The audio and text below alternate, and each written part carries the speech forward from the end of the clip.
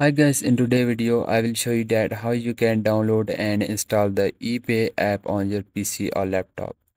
So first you have to just open up your any browser, and here in the Google search box just type the eBay and just search for it.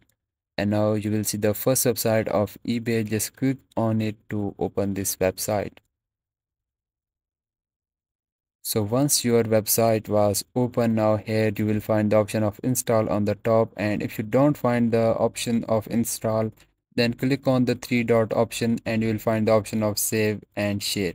Just go to it and you will find the option of create shortcut, and if you also don't find the create shortcut option, then you can see the install option on the top.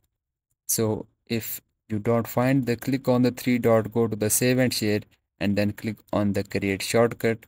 Then just click on the create, and then this app will start downloading and installing into your PC. And guys, this is the shortcut, and this will install into your PC and this will add into your desktop, so you can access it anytime. Basically, this eBay app will not download and install into your PC, but the eBay shortcut was add into your desktop, so you can access it anytime. So guys, this is how you can download the and create shortcut of eBay on your PC. And guys, if you find this video helpful, so please like it, and I will see you guys in the next video. Bye bye.